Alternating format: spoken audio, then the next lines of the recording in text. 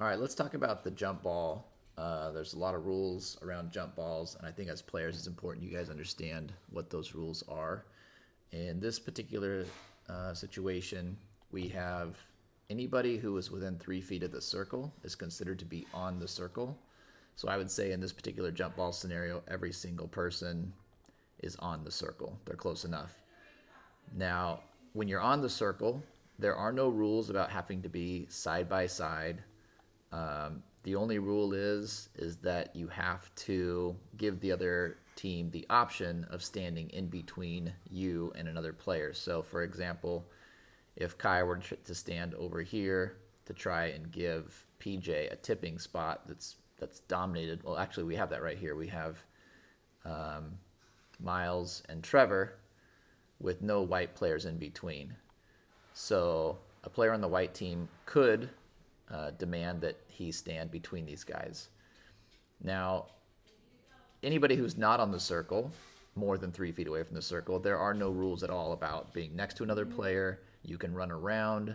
You can do anything you want. So you could do set plays where, for example, let's say Kai stands way out here, or Nate's out here, and the second they go to tip the ball, Kai could immediately take off in a full sprint, and PJ could try and tip the ball all the way down the court for an easy layup.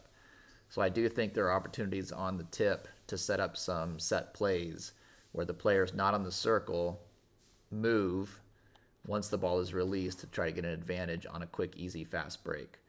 The other thing I think that's important is to defend your own basket to make sure they don't get a layup, which is kind of what happens in this scenario. So you can see, I think they've got a set play where this player is clearly boxing out Trevor. You'll see as it gets closer to the toss, he's going to box him out, and this player is going to try and tip the ball directly to this area to try to get an easy layup. So I think that we should probably always have at least one defensive player back here to try and stop any easy layups.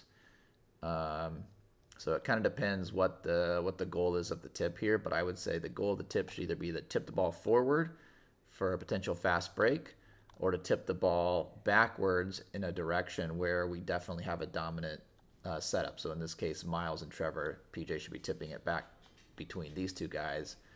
But the danger of tipping it backwards is that they could potentially get a layup. So if you're going to tip it backwards, you need to have a defensive player back here to make sure that they don't get an easy layup. So again, let's go ahead and take a look at this from here. You can see the guy bats it right to his own player, and they almost get an easy layup out of it. Luckily, they don't. They miss. There's a scramble. Now, again, I want to stop the video here. This is something kind of I've been talking about a lot. In this particular scenario, like, read the defense and see what they're giving you. If you can get transition going, it's going to give you a much easier time because it's not going to give the defense a chance to set up whatever trap or full court press they want. So in this case, when Kai got the ball, if he had just turned and started his dribble up the court, he has all this space to dribble into.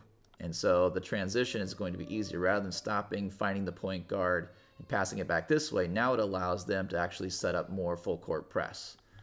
So Kai, with no pressure on him, your eyes should be up court, looking to see what the defense is giving you, and dribble up court, make them stop you, and then pass the ball, and try to pass the ball up the court, not side to side, side to side. We want to get the ball up court. These players that are off ball need to be running to open space. So find out where the defense is. PJ, it'd be great if you kind of drifted over this way to the open space over here. Miles, straight up the sideline, and then see, are they going to give you the sideline or the middle of the court? So look for the open space. You can see now, because Kai passed it back, now they've actually set up more of this full court pressure. Trevor recognizes the double team coming, gives it back up to Kai, which is where we started a few minutes ago. Good pass. All right, so we broke the press. Good kick out. All right. I don't mind the miss. It was a wide open shot, Nate. I like the take. Good rebound, Miles, and good putback. Now again, unless this guy is Steph Curry, I would prefer that Kai sink back a little bit, give him these NBA range threes if he wants to shoot them. The only thing that this does, guarding him out this high, is it allows this guy to potentially break Kai's ankles and get a layup, and Kai's going to need help now at the three-point line instead of down here in the key where the rest of you guys are at. So I think the defenders should always sink back, give up the long-range threes until they prove that they can make them, and guard your guy more in the area where they're going to be a threat. Notice that most of the game you guys are giving up layups, not NBA range threes. So guard the basket where they're actually making the points, not way out here.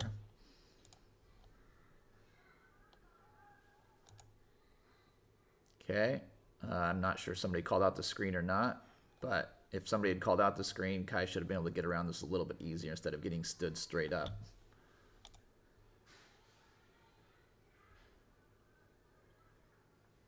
Good talking, Miles. Good calling on the ball.